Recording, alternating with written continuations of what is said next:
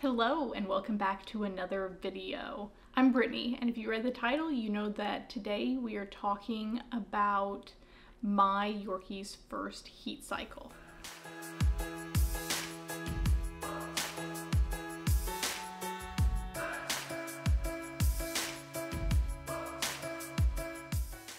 There's not very many videos on this or really information in general. I think the world considers it a little taboo.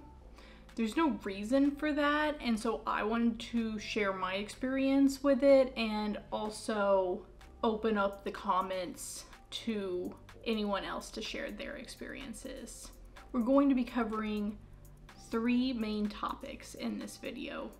1, personality changes.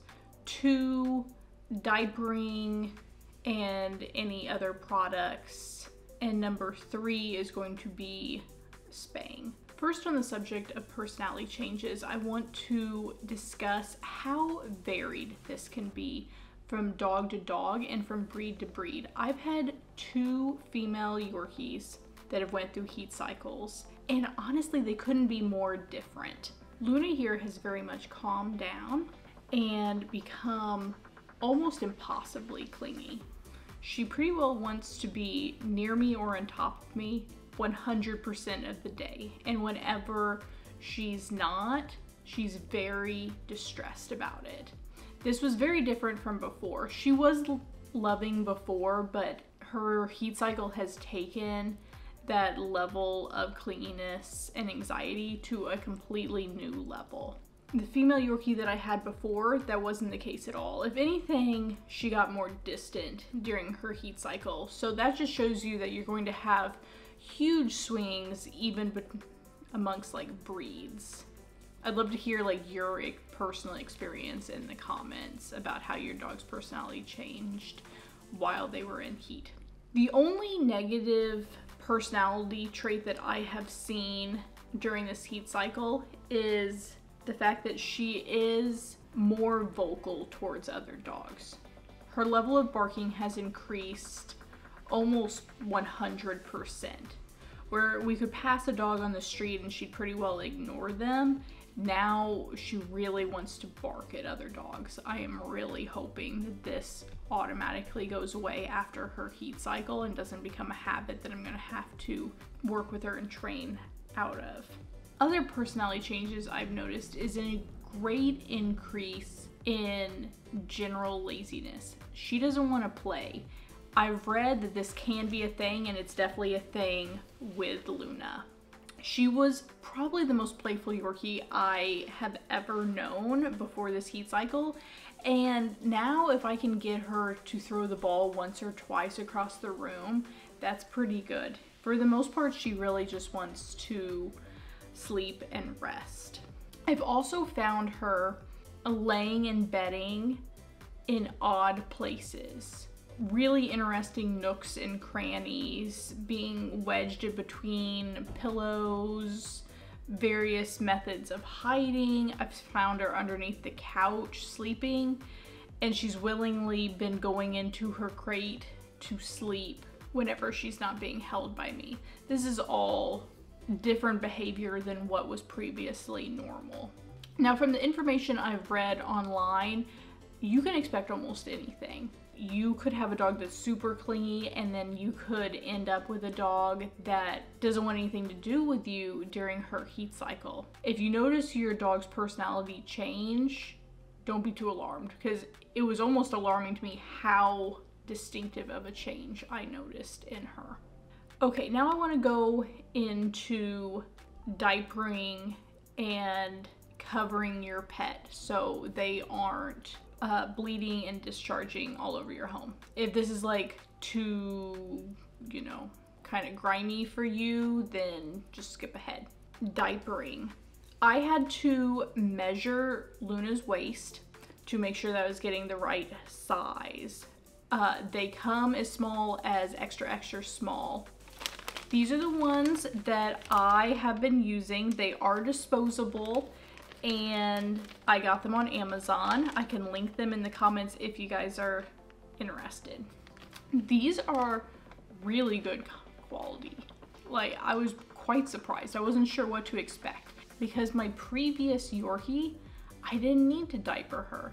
She didn't bleed almost at all. It was really, really minor, where Luna, it is quite dramatic and has been constant for about a week and a half. Knowing what I know now, I would have opted for reusable diapers with removable linings that you can exchange out. But there's a couple reasons why I went with disposables that I didn't have the information I had now. One of them is that this is probably going to be her only heat cycle. I do plan on spaying her. We'll cover that in the next section. Second, my previous experience was that my teeny tiny female dog that I had previously, who was also a Yorkie, didn't bleed hardly at all, so that's what I thought was normal. Well, turns out normal can be just as varied between female tiny Yorkies as it can be between female humans.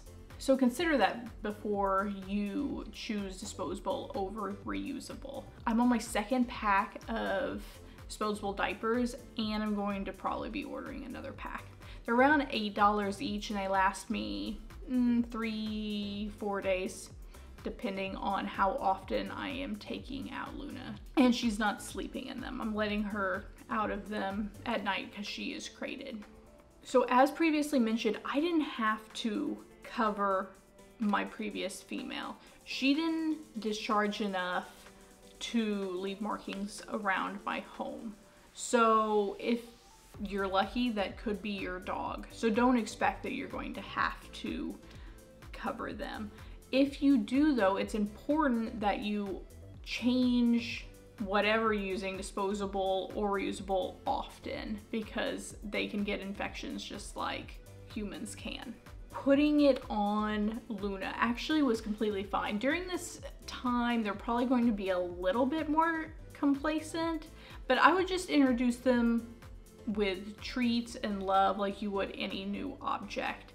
She really hasn't seemed to be bothered by wearing them at all. I was really, really pleasantly surprised. I hope that's the case for you. Let me know if your dog just completely hates them or has had problems like shredding them.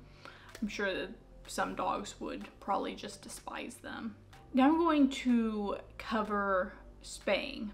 I will spay Luna. My plan is before her next cycle. Dogs can cycle anywhere between 6 months to almost a year. Usually they'll have a couple heat cycles a year, but that's going to vary by breed of dog.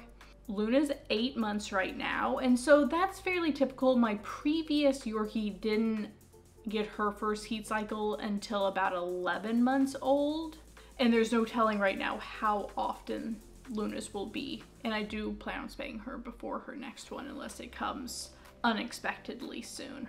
I am a full advocate that you should do whatever is right for you with your dog and do your own research. Dogs who are spayed before they go into heat do have a lower chance of ovarian cancer. However, there are many societies, countries around the world that believe that it's actually fairly barbaric to spay your dog at all. Why I'm spaying Luna after her first heat cycle, for me personally, is simply a safety issue.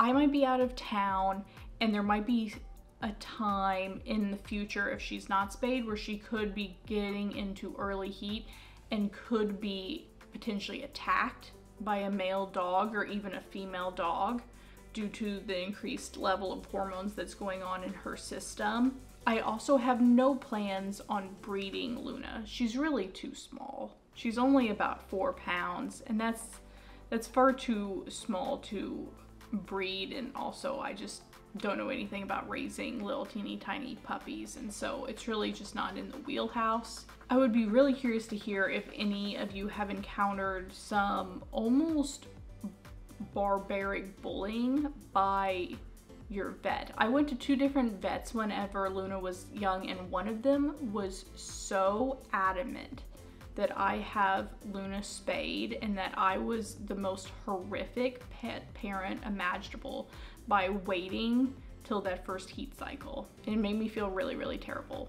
Know that not everybody's information is always going to be accurate, and we're all just going to do whatever is the best that we feel. And so just be kind to that vet that was terrible to me. Just hopefully, you know, she can find some kindness to kind of tone down her incredibly strong beliefs.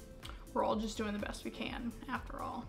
If you're interested in seeing Luna's other videos, they're all in one playlist called Luna Faye. I hope you found this video helpful, and I'll be back shortly with another one. Until then, bye.